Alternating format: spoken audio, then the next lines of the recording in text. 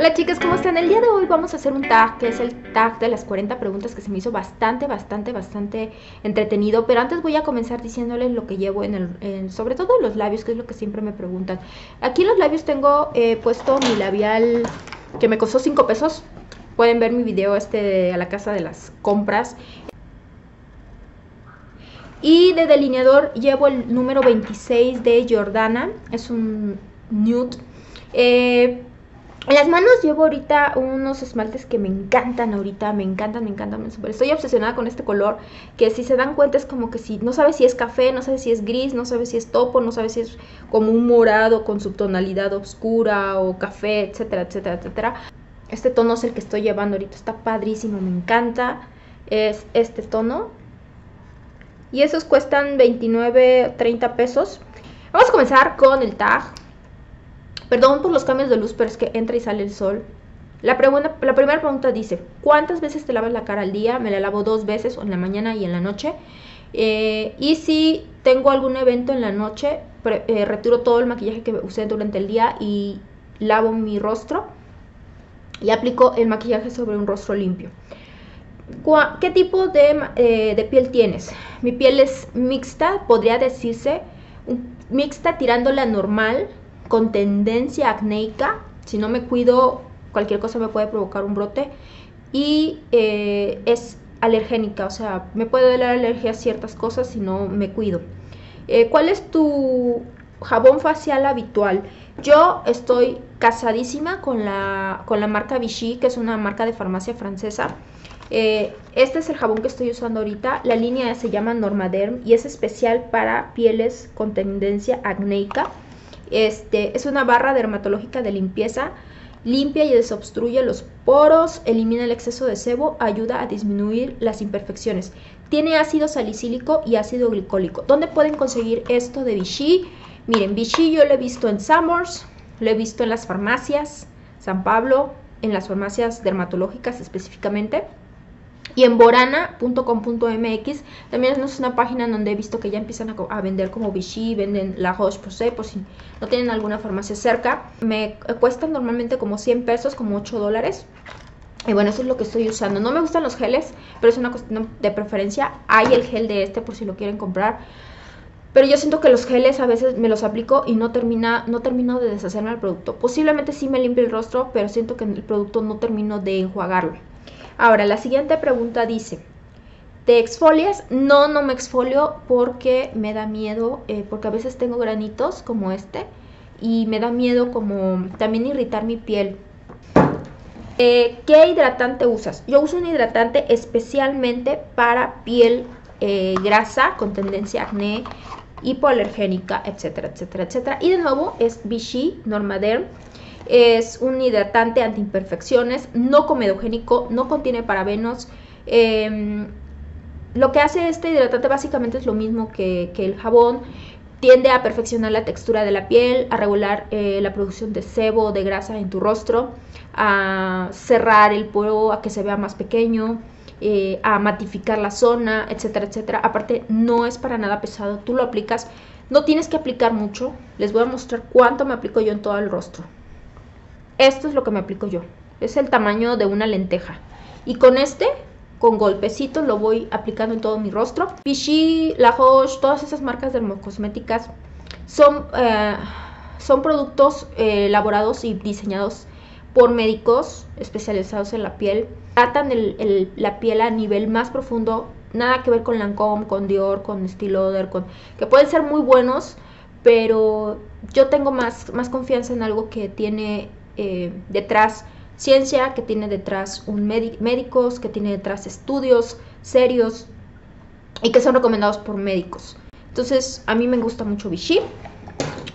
Y les decía, ese está como en el más, hay de ya después de que salió el original, salió uno para tratar signos de envejecimiento. Hay uno que es exclusivo para lograr un efecto mate en tu piel. Hay otro que, bueno, hay diferentes tipos, pero el que yo uso es el original. Es el que dice triple acción, algo así. Y está como en, no he pagado más de 300 pesos por él. O sea, 300 pesos por una por una hidratante que al menos a mí me dura un año esto. Un año me dura porque la verdad, y lo uso mañana y noche. Siguiente pregunta es, ¿tienes pecas? No, no tengo, creo que no tengo. Las únicas pecas que tengo son en las manos sí tengo pequitas, pero creo que las he tenido de toda la vida y hasta ahorita me di cuenta. Bueno, dice, ¿usas contorno de ojos? Sí, sí uso contorno de ojos. Actualmente estoy usando uno de la Roche-Posay, es este.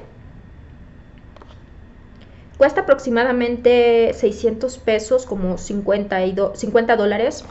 Pero lo puedes conseguir siempre en oferta. Yo pagué como 500 pesos, 400 pesos, no recuerdo muy bien. Les voy a leer lo que dice. Es retinol puro, complejo catalizador de retinol más cafeína con agua termal. Es un corrector dermatológico antisignos de la edad para ojos, intensivo. Y es a partir de los 25 años. Ayuda con las ojeras, con las arrugas y los signos de fatiga. Tiene una refrescante textura con efecto lifting. Y tiene toda una línea, pero la verdad es que yo para el rostro uso Vichy, normaderm. Y bueno, la verdad es que a mí sí me gusta mucho. No aplico mucho, la mitad de esta poquito, sino más o menos una cantidad igual. Y a toquecitos, con mucho cuidado, ya saben, sin frotar el área. A toquecitos apliquen el producto. Y eso es lo que uso. ¿Una vez has tenido que usar Proactive? Pues si lo hubiera conocido o en México hubiera estado cuando yo tuve el problema de acné, tal vez sí lo hubiera usado porque estaba muy desesperada. ¿Tienes o has tenido un problema propensa al acné? De adolescente, digamos que lo normal. El problema empezó, digamos, cuando ya me convertí en una joven adulto. Empecé a tener acné, ya les voy a contar mi historia y todo el camino que tuve que recorrer hasta más o menos controlarlo. Sigo teniendo una piel con tendencia a acné, pero digamos que el acné lo mantengo a raya. Yo fui al doctor y fui resolviendo el problema. Ahora, ¿qué base de maquillaje usas actualmente? Me encanta. Es este Nearly Naked. Hay gente que lo super odia y hay gente que lo ama. Ya se lo llevé a mi hermana porque quería que lo probara. Cuando la veo, dije yo, ay, se ve preciosa la piel con esto. No sé cómo explicarles. Es como que les diera la apariencia de una piel saludable. No se ve una piel maquillada, sino como una piel saludable. No sé cómo explicarles. Pero no se los recomiendo porque me da miedo de que lo vayan y lo compren y muchas veces normalmente lo que buscamos en una base es que tenga un poder cubriente y que te borre todas las imperfecciones y todo. No, esa es una base que yo uso cuando mi piel se está portando bien y solamente necesito como unificar el color y darle una apariencia así como saludable, porque créanme, si estoy llena de brotes no voy a usar esto. Y la otra que estoy usando y que actualmente la estoy usando diario y me encanta, va de nuevo, mi marca favorita es Vichy. Esta es la Dermablend. Tengo la de rostro que no me gusta y me compré esta que es total, bueno, es para el cuerpo. Entonces la puedes usar en el cuerpo también, pero yo lo estoy usando en el rostro. Cuesta 500 pesos, que son como 45 dólares, un poquito menos. Pero yo la conseguí en oferta en el Buen Fin y me salió en 350 pesos, como 30 dólares más o menos, un poquito menos. El tono es el tono medio. ¿Qué te da esta base? Te da una base, te da una apariencia. Hagan de cuenta que es como esta, pero con cobertura. Eso es lo que yo siento con esta base y no se siente. Y aparte lo más importante, esta línea de Dermablend de Vichy está enfocada a pieles que quieren cubrir desde tatuajes. O sea, es una marca dermocosmética. Entonces esto está como por si tienes rosácea o si tienes, o sea, la concentración de pigmentación dentro del producto es muy alta, contiene mucho pigmento, entonces eso hace que realmente te cubra la base. Es como un labial que tiene mucha pigmentación contra un labial que no pinta mucho, más o menos es esto. Dermablend está recetado principalmente por dermatólogos para personas que tienen problemas como vitiligo se dice, o rosácea, o problemas con manchas de acné muy importantes, o si desgraciadamente tuvieron algún accidente y quieren cubrir alguna cicatriz, esto es lo que usan los médicos. Entonces esta es la que me gusta y la recomiendo. Hay algo bien importante, esta base contiene 50 mililitros, no, 100 mililitros de producto, 100 mililitros, o sea, 3 veces y un poquito más de lo que una base estándar te ofrece. Una base estándar cualquiera te ofrece 30 mililitros. En esta tienes 100 mililitros. O sea, te va a durar muchísimo tiempo esta base. Entonces, ¿qué corrector? Uy, a ver, corrector. Miren, la verdad es que si la base me cubre, no me pongo corrector. Porque no me gusta usar mucho maquillaje. Ahorita me está gustando mucho el de Maybelline Age Rewind. Pero no te va a cubrir, al menos yo lo uso más para iluminar. Es lo que traigo ahorita debajo de mi base. Si estoy usando una base que es bastante pigmentada, que me da una buena cobertura, nada más lo uso debajo para que a la hora que yo me ponga encima la base cubre y el fondo, como le estás poniendo algo que ilumina, que es en el tono Neutralizer, esta parte se ilumina como si te hubieras hecho contorno y te hubieras iluminado así como Kim Kardashian. Así lo veo yo. Corrector que uso en lugar de la de MAC es esta Pro Conceal de LA Girl. Estas están como en 40 pesos, como $3, 50 pesos más o menos. Las encuentras en tiendas trendy en la Ciudad de México, las encuentras en Todo Moda, en Perisur y en Perisur y no recuerdo qué otras plazas. Si puedo se los voy a poner ahí abajo. Las encuentran en el centro, ahí en la Plaza de la Belleza, donde les dije también. Y las pueden comprar también en línea. De ahí otro corrector que uso. El tono que les... Para mí. Porque hay diferentes tonos. Y es muy fácil. Es muy fácil equivocarse con este corrector. Porque hay muchos tonos. Y no todos son buenos para todos. No sé si me explico. Pero el color que a mí me gusta para mí es el medium beige. Porque es el tono de mi piel. Y como que nada más me ayuda a cubrir. Y el otro es el creamy beige. Así, mi super corrector que me encanta, y es el que uso cuando salgo de fiesta o necesito que la piel se me vea así súper bien el rostro. Es esta de Prolonged Wear Concealer de MAC. ¿Por qué hablo así? Es la NW30. Muy importante con respecto a los correctores de MAC. Hay NC y NW. NW va a tener un subtono rojo o rosa. Eso ayuda a cancelar cuando tienes obscuridad en tu ojo. Y el NC que es con subtonalidad amarilla. Ya es cuestión de gustos. Hay gente que le gusta usar amarillo. A mí me gusta usar rosa. Y ya después de usar el rosa, ya encima puedo poner algo con amarillo. No sé si me explico. O sea, primero cancelo si tengo como muchas ojeras pigmentadas. Así que tenga yo gris o negro, así como mapache. Entonces primero me pongo lo rosa y después me pongo la base y encima ya me pongo un iluminador. Si lo que quiero es iluminar, pues ya pongo algo amarillo, algo con luz, etcétera. Precios. A este precio están muy baratos, la verdad, para lo que te duran. Yo sé que MAC tiene mucha fama de que es muy caro y todo, pero al final, o sea, compras 9,000 correctores y ya te gastaste lo que te hubieras gastado comprándote tal vez hasta 2 correctores de estos. Estos cuestan 285 pesos, que son como $22, más o menos, $22-23. Y te dura muchísimo. Yo creo que esto, corrector, obviamente no tienes que aplicar muchísimo porque es altamente pigmentado. Una gotita y te alcanza. O sea, a veces que tienes que quitártelo con algodón porque aplicas demasiado a veces. Entonces no necesitas mucho y te dura yo creo que un año. Entonces 285 pesos por un corrector que sí te va a funcionar. Hay gente que dice que se le cuartea y todo eso. Necesitas sellarlo con un polvo muy fino porque si no empieza como a... Y aparte... Si tienes la piel seca tiende a deshidratar el área, entonces hay que ver como qué es lo que nos conviene. ¿Cuál es tu subtono de piel? Mi subtono de piel es cálido, con subtonalidad amarilla. ¿Qué piensas de las pestañas? Pues es que son un paro, o sea, ayudan muchísimo, me encanta. Veo los tutoriales, veo las imágenes de Instagram y no hay nada como una pestaña postiza, cómo levanta el look completamente.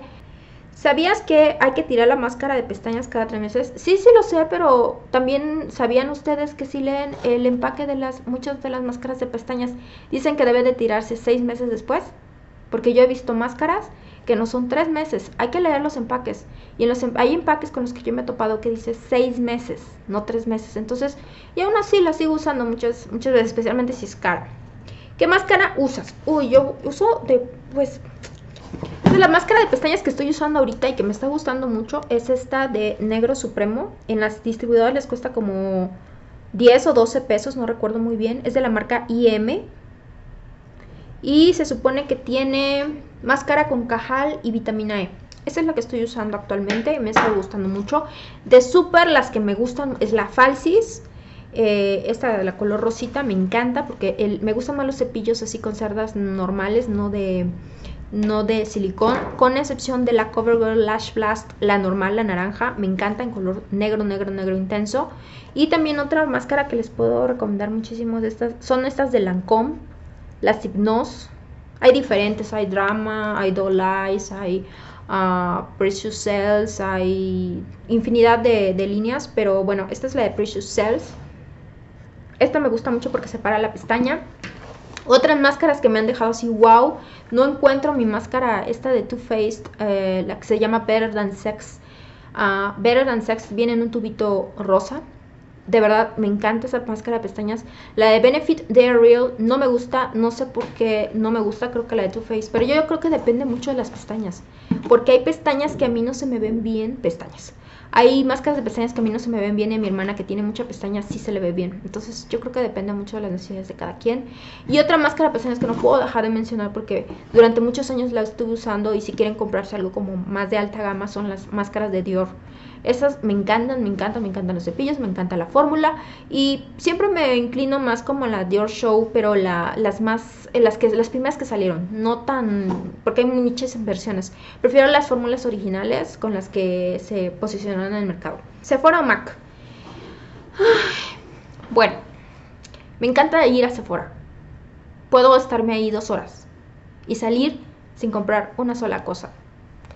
Me encanta la variedad, me encantan muchas cosas, pero casi no compro ahí. No sé por qué. No sé si es porque se me hace que aquí en México Sephora trae los productos más elevados que lo que los consigues en Estados Unidos. Ya sé que no es lo mismo porque no es lo mismo pagarte un boleto de avión y entrar a Estados Unidos para comprarte una máscara de pestañas. Pero no compro mucho en Sephora. Me gusta mucho ir, pero no compro porque no... Los productos de ahí no sé, las marcas no me llaman tanto la atención. Sin embargo, en MAC puedo estar 3 minutos y siempre salgo con algo. O sea, me encanta MAC. No todo me gusta de MAC. Les puedo decir que me gustan mucho las sombras, me gustan mucho ciertos polvos, me gustan los rubores y me gustan los labiales. Bases y todas esas cosas no me gustan. Ah, y las brochas. ¿Tienes una tarjeta MAC Pro? No, pero me gustaría. ¿Qué instrumentos usas para maquillarte? Uso brochas y uso las Beauty Blender. De verdad, la Beauty Blender no sé, si hace diferencia. O sea, la original sí hace diferencia, pero si no está dentro del presupuesto, comprarla. Yo esta lo uso básicamente nada más para el área de los ojos porque sobre todo el Prolonger Concealer de MAC, así, o sea, no sé, 2-3 golpecitos y ya está difuminado el área. Si no, pueden comprarse, esta cuesta... Yo las compro en borana.com.mx. Sephora ya las introdujo, pero las veo un poquito caras. Lo bonito de Borana es que Borana yo lo compré con un 30% de descuento en una especial que tuvieron de Beauty Blender. Y me compré un paquete de 2. Creo que pagué como menos de 400 pesos por las 2. Y le regalé una a mi hermana. Y si no están estas de Real Techniques, que son como que todo el mundo las compara y dicen que es lo mismo. Honestamente yo no creo que sean lo mismo. No sé, hay algo en la Beauty Blender que no puedo explicarles qué es, pero son diferentes, no digo que una sea mejor que la otra, solamente pienso que son diferentes. La de... les decía lo de los precios. Entonces, en Estados Unidos creo que están como en $20 una. Y la Real Techniques las pueden conseguir hasta en oferta en Sanborns, 30% de descuento hubo en el Buen Fin, todo lo de Real Techniques, y cuesta 129 pesos, que son como $10. Menos el 30% de descuento, la verdad es que sí valía bastante la pena comprársela. Yo me compré otra cosita. Bueno, en el Buen Fin no gasté mucho, muchachas, porque luego siento que... No. Hay cosas que no me gusta comprar. Más bien, no me gusta mucho comprar en el Buen Fin. El primer Buen Fin en México fue muy bueno. Ya después, no sé. Y uso las brochas. Brochas que les puedo recomendar. Sí. Esta yo me la compré en descuento también en borana.com.mx. Es la famosa F80 de Sigma. Es súper famosa. La verdad es que está muy bien.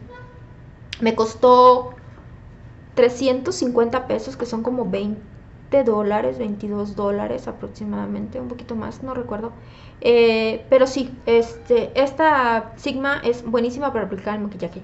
Si no, se pueden ir también por las de Real Techniques. Las de rostro son muy buenas. Me encanta que es para los polvos. esta la uso mucho.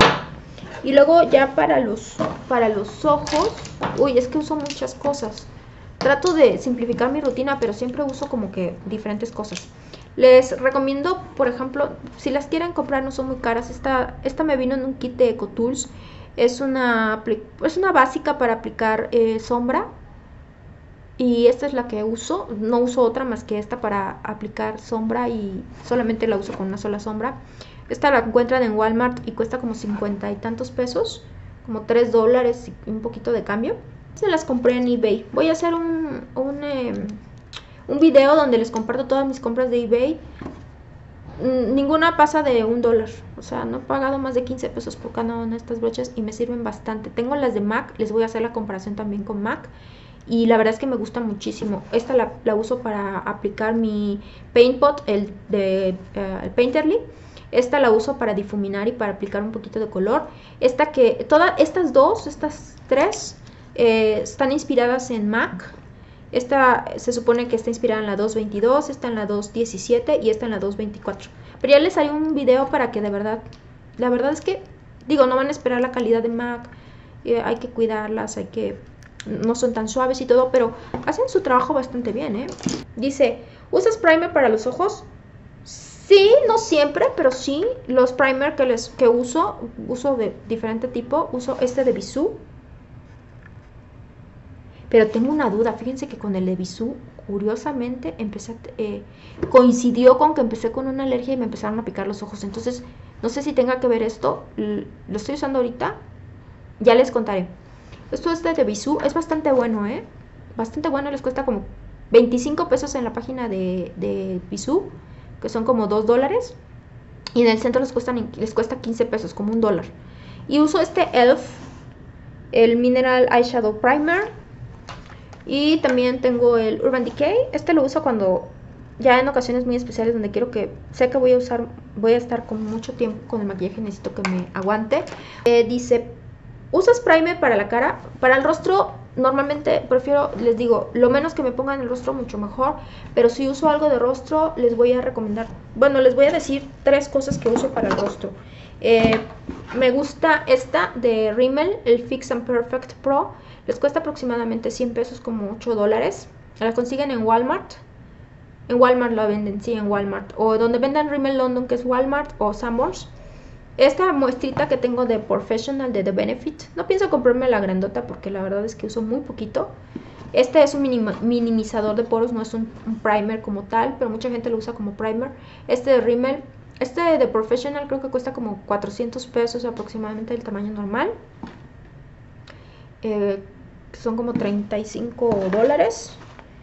Es este de Hourglass, que se llama Mineral Primer, base mineral. Es este de Hourglass. Nada más que este de Hourglass lo compré así chiquito porque, de nuevo, no uso demasiado.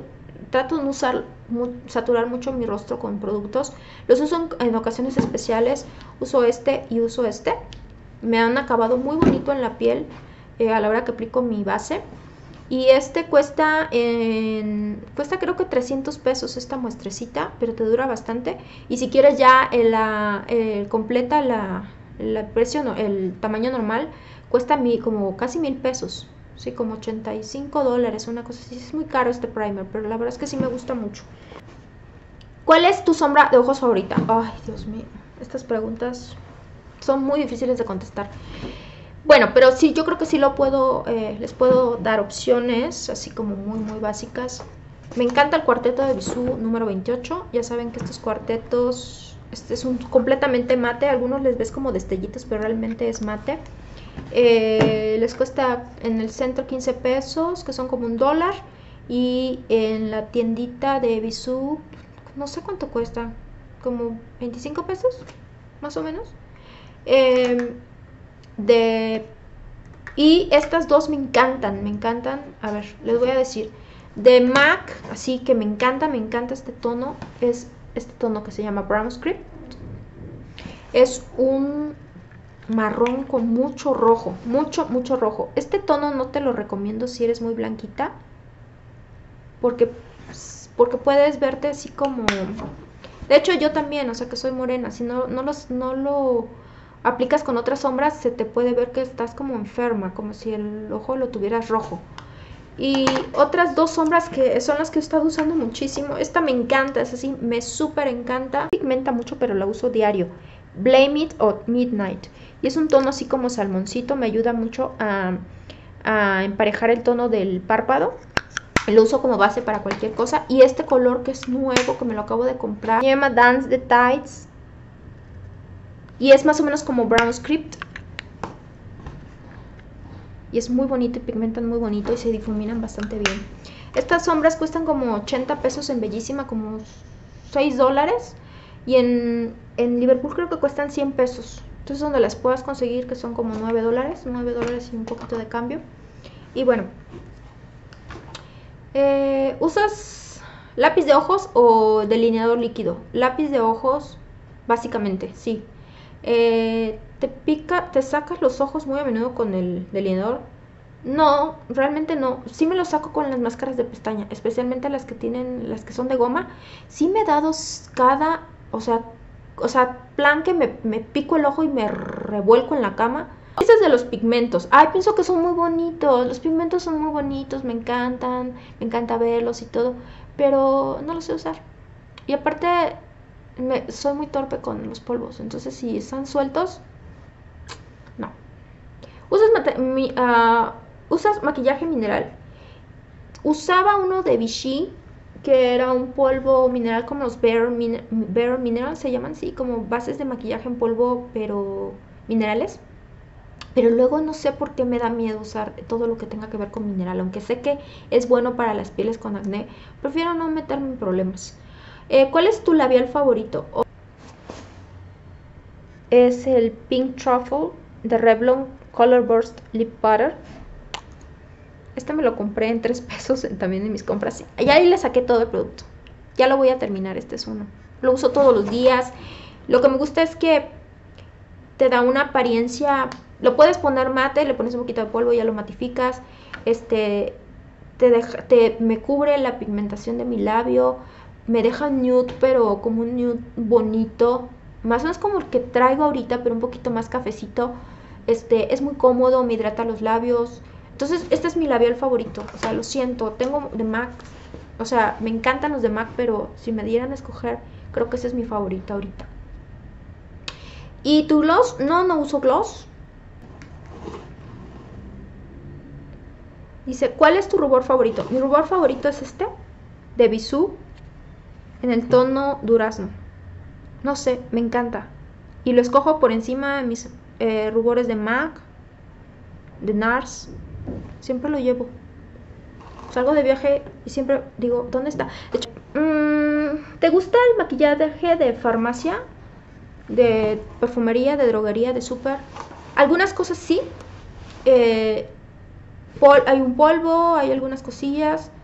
Pero siempre estoy peleando porque los precios son muy caros. Se me hace muy injusto. Se me hace muy injusto que nos cobren tan caro en México por los maquillajes de farmacia. Y les voy a decir lo más injusto. Cuando tenemos marcas mexicanas que ofrecen una calidad muy padre, no sé. La siguiente pregunta es, ¿vas a outlets de cosmética? No, porque no conozco ninguno. Hay uno que dicen que está en el norte de la ciudad, que se llama Premium Outlets, y que consigues cosas de MAC y de Estee Lauder, y quiero ir. Voy a ir un día, pero es que estoy muy lejos. ¿Alguna vez te has planteado tomar clases de maquillaje? Claro que sí. ¿Eres torpe maquillándote? Torpe maquillándome. Pues solamente me pico los ojos con las máscaras de pestañas. Nombra un crimen del maquillaje que odies. Un crimen del maquillaje que odie. No, la palabra odiar está muy fea. En todo caso, les voy a decir un crimen de maquillaje que yo puedo cometer. Y para mí es un crimen de maquillaje porque atenta contra la salud de mi piel. Y eso es ponerme maquillaje. Ahorita estoy usando una de Vichy, por eso estoy súper tranquila. Y con esto de mi granito. Pero creo que un crimen de maquillaje que yo me siento culpable de cometer es, y lo hago muchas veces contra mi voluntad. Tengo un compromiso, tengo que verme bien, tengo que maquillarme y tengo brotes. Para mí es un crimen tener que ponerme maquillaje cuando tengo brotes. Yo cuando tengo brotes es cuando menos me maquillo. Cuando tengo barritos, cuando tengo espinillas, cuando mi piel no está bien, el peor crimen que le puedo hacer es maquillarme. O sea, yo sé que tal vez actúo de manera contraria. Normalmente cuando tenemos las imperfecciones, cuando más queremos taparlas, pero créanme, yo duré muchísimos años sin maquillaje. O sea, me rehusaba usar maquillaje porque no quería afectar más mi piel. Entonces el crimen sería algo que yo cometo y que normalmente es en contra de mi voluntad, que es usar maquillaje cuando tengo un granito. Pero ahorita que ya conseguí la base de maquillaje de Vichy, estoy tranquila. ¿Te gustan las sombras o los labiales en tonos en colores vivos o neutros? Soy amante de los tonos neutros y me inclino más por los tonos neutros que tienen una subtonalidad cálida. Me matan. ¿Qué famosa crees que lleva siempre un maquillaje genial? Ay, me encanta, o sea, me encanta cómo maquilla Mario, este maquillista, a Kim Kardashian. Me gusta muchísimo cómo, no sé, me encanta el maquillaje de Kim Kardashian. Me gusta mucho el maquillaje Me gusta mucho el maquillaje de Kylie Jenner. Si tuvieras que salir usando solo un producto de maquillaje, ¿cuál usaría? Polvo, solamente. ¿Alguna vez has salido de casa sin maquillaje? Claro, todo el tiempo. Yo no uso maquillaje todo el tiempo. Me gusta mucho el maquillaje, me gusta comprar, me gusta ver las tendencias, me encanta ver tutoriales. El 80% del tiempo, de mi tiempo, estoy sin maquillaje. No uso maquillaje. A ver, la siguiente pregunta es, ¿crees que estás mejor sin maquillaje? No es que esté mejor. Creo que sin maquillaje o con maquillaje sigo siendo la misma persona. Si quiero subir una foto o quiero, por el lado estético, creo que obviamente el maquillaje me hace sentir bonita, me hace sentir femenina, me hace sentir alegre, me hace sentir feliz porque me divierto con el maquillaje. Pero también pienso que estar sin maquillaje y sentirte feliz y sentirte contenta contigo mismo, aunque lleves un super grano o super brote aquí en el rostro, así tipo mi unicornio azul se me perdió, y estar feliz realmente contigo mismo y sentirte aceptada y querida por las personas que te rodean, y aunque no te quieran y aunque no te acepten, pero si tú te aceptas a ti mismo, creo que es lo mejor. Entonces, la verdad es que honestamente, no es que esté mejor, es que es diferente. Me veo diferente ante las demás personas, me veo diferente cuando me veo en el espejo, pero sigo siendo la misma persona con o sin maquillaje. Dice, ¿cuál es la mejor línea de maquillaje? Así es mi línea, así que me encanta. Lástima que ahí no consigo cosas para ponerme en el rostro. Es MAC. Lo siento, pero es MAC. No sé. La última pregunta es, ¿qué piensas del maquillaje? Bueno, del maquillaje puedes elaborar muchísimos pensamientos, puedes elaborar elaborar mucho análisis alrededor del maquillaje. Para mí el maquillaje es una cosa muchísimo más compleja que el hecho de aplicar color en tu rostro o sentirte o comprar cosas o etcétera, etcétera. El maquillaje tiene un entorno inclusive que lo puedes abordar desde la parte antropológica, desde la parte social, desde la parte ¿por qué existe el maquillaje? ¿Por qué se usa desde inicios de la historia en donde se ha documentado la historia, en el caso por ejemplo de los egipcios, en donde ya las mujeres usaban ciertos elementos producidos a través de plantas para poderse teñir el cabello, para poderse pintar los ojos, para poder aplicar blush en las mejillas, aplicar color en tus labios. Hay muchas maneras de tomar o de ver el maquillaje. Perdón que sea yo tan compleja, pero esa es mi personalidad. Yo lo veo como algo muy interesante desde el aspecto social, desde el aspecto como seres humanos, por qué se ha desarrollado, por qué la industria, desde la parte económica también, como el maquillaje ha planteado diferentes escenarios a nivel de la economía, siendo una de las industrias que factura millones y millones y millones de dólares a nivel mundial. ¿Por qué es tan importante el maquillaje para la mujer? Un maquillaje puede representar para ti la primer cita, el labial que usaste cuando viste a la persona a la cual te enamoraste. Usas maquillaje porque estás enamorada de alguien y te maquillas para esa persona, aunque esa persona ni se dé cuenta que te pintaste los ojos de color morado solamente porque querías agradarla. El maquillaje para mí son muchas cosas, son momentos, son experiencias, es un punto de convergencia, un punto de unión entre personas que comparten la misma pasión, el mismo hobby del maquillaje. A veces quisiera como tener muchísimo más conocimiento, no solamente técnico, sino a un nivel mucho más profundo de la conducta del ser humano, de por qué hacemos ciertas cosas, por qué hacemos otras, por qué cambiamos la estructura de nuestro rostro, de acuerdo a la cultura en la que nos desenvolvemos. No sé, hay muchas cosas de las cuales yo pudiera platicar acerca del maquillaje y sobre las cuales yo hago de verdad, elaboro muchos pensamientos. Pero bueno, resumiendo, el maquillaje es divertido, el maquillaje es para que estés contenta, el maquillaje es para que es un hobby. Bueno, creo que eso es todo. Muchísimas gracias por acompañarme este día y nos vemos hasta la próxima. Reciban muchísimos besos, muchísimos abrazos y especialmente miles de bendiciones. Se acerca Navidad y es una de las épocas favoritas del año míos. Y bueno, sin más, les mando muchísimos abrazos, ya saben, abrazos enormes de oso y nos vemos hasta la próxima.